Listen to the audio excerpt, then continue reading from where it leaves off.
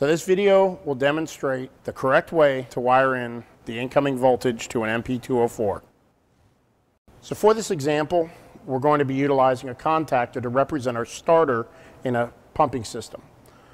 On the top side here, this is our line side, or our utility source side. On the bottom end of the contactor here, this represents our load side, or pump side. When we're wiring in an MP204, in this case we're wiring in the voltage input to L1, L2, and L3 for a three-phase voltage. It's important to note that that three-phase wires to the line side of the starter. That starter could be a soft starter, it could be a VFD, or it could be an across-the-line starter.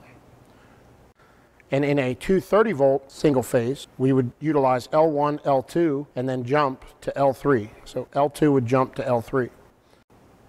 You do not want to wire in your three-phase or single-phase voltage input to the load side of the starter. The reason for this is if you were to wire up your voltage input to the load side of the starter, the MP204 would only be powered up when the starter is engaged. We hope you found this short video useful. Thank you.